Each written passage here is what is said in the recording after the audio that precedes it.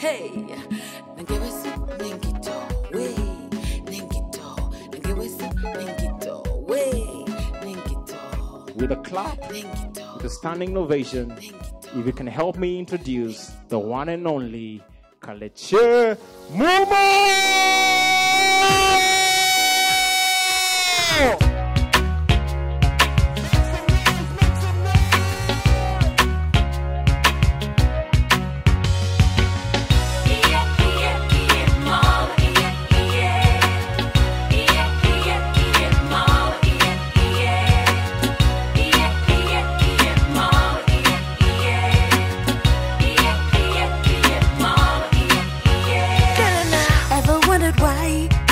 So guarded. Ni kwa sababu nilioamini walinicheza chenga. Ever asked yourself why I was so man. Are you guys enjoying your Kericho Gold teas? The love cookies were something. A whole pack of love. Java love, thank you so much. I love it. I am overwhelmed with the joy just seeing you guys having a good time, first of all. And I know we left it off at London Boy. Dancehall King himself. The USIU crowd are still loading, researching. I can see them. But, you know, when you meet someone who you look at differently out of school, like I said, and suddenly you're thinking, kind of something. London Boy was that guy who used to appear every summer holiday. Summer bunnies, are you here? Yeah. There's some summer bunnies in the house. And for me, it was just the care. Again, I am spoiled for choice with standards. This is somebody who was always, first call, just touch down. Where you at? Later, I understood that just means we want to party. Watu wa summer bunnies munajijua. We just want to have a good time. We have no plans beyond, hi, how you doing? What's the party? But he used to dance. I loved it. Would hang out. He was kind. He was nice. And I thought, this one day, if only I could. Because I felt like he was, you know, you meet a guy who's too hot for you. Or a chick who's just, hey, who you? He's over here and I'm over here. So that distance, we're not sure whether we can match it. That was London Boy. So London Boy was in and out. So I had the first opportunity to visit London in 2013. And when I got, you know, the opportunity, I was going for a friend's birthday, her 40th. And, you know, I tell London Boy, hey, I'm finally coming, you know, that side. He's like, fantastic. What are your dates? Land when? How long? No, that's too short. Add another week. You know, all right? Add another week. Yeah, I got you. Add another week. You must visit. We must go to Manchester. We must. London Boy, right? Add the week. Go and make up a story why you'll be away for so long from the office. Made up the story. London, here we come. Enjoyed the birthday party. London Boy, I'm done with birthday. What's up? I'm coming for you. And let me tell you, it was a beautiful experience. We went up to Manchester to visit his sister and her family. And, you know, I was given my own room. Like, there was no weirdness. And this is what I used to like about London Boy. He never crossed the line. Ever. He was respectful. He was, you know, because at the time I'm thinking, okay, you have gone to the Manchester.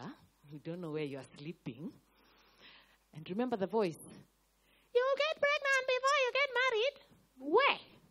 So I'm like, no. And we go, and it's great. Me, I'm in love. He's paid for me to now leave London, go to Manchester. We are enjoying ourselves. Everything is looking great. He took me shopping to the high-end stores. Man, I have another Polo bag. Polo the brand, not Polo. I don't know for what. He's sitting on a Polo. That guy. You know, he got me designer stuff because he was that kind of a guy. I'm thinking, we have arrived. This is so good. Have a great time. Almost missed my flight back because we were partying in Manchester. I have to get back to Heathrow because I booked through Heathrow before I decided to add weeks and then come back. And I'm telling you, when I came back, we were talking constantly. This is a person who was, to me, speaking into my life. Talking about, no, you need to do this. If the office is giving you this. You know, that kind of advice so that you really feel this person cares about me. And I had no doubts that he cared about me.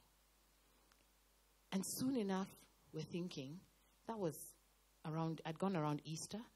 We're thinking, you're coming for summer, okay. Then after that, I have to come. He comes for summer. He's very busy, suddenly. Busy. So I don't get to see him. But then the next thing now, I'm thinking, oh, okay, if you're that busy, when you go back, I'm coming. We plan everything. I'm about to swipe the card because I don't got the money for a flight to London 2 times in 1 year.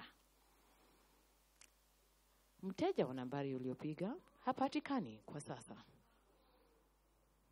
We had planned everything. Now I'm just saying, okay, so this date or this date, mteja wa nambari uliopiga. In the British version, the number you're calling is not available right now, whatever the British say. Yo. I'm like, Allah. WhatsApp, when you send a WhatsApp message and somebody has blocked you, you know, their picture disappears. Me, I had never seen this because I had never been blocked up until this time. I had never been blocked in my life. So I wasn't understanding what has happened. Why am I not seeing this guy's photo anymore? Why am I getting 1 tick? Until one of my friends told me, that's what happens when you're blocked. Heartache, confusion, anger. I was so angry. I'm like, if you didn't want me to come, why were you rolling with the plan? Why were you giving it that whole vibe of this is what we're going to do, this is what's happening? Why? And he had a son, and, I'd met the son from the day the son was born, and his son would come and visit when they come for summer. I knew. So he had even made plans that, okay, I'm the one who's been with the kid now, so I'm going to organize for the child to go and stay with the mom, so that when you come, we get to hang out. All of that, then you block me? Not an explanation? Nothing? And this is someone who I've known since we were in campus, is friends of friends of friends. Nobody could answer me. Nobody could say what happened. Silence. Kalecha picks herself up again and says, I am never, ever going to date again. I don't want love again. And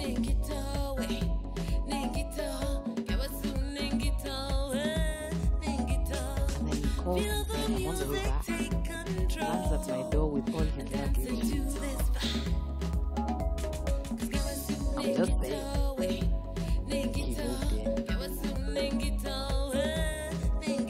And I know ladies were not supposed to do this, but I did it. The passcode, and I was like, when he sleeps,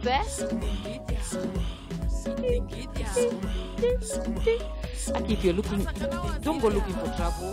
It's painful.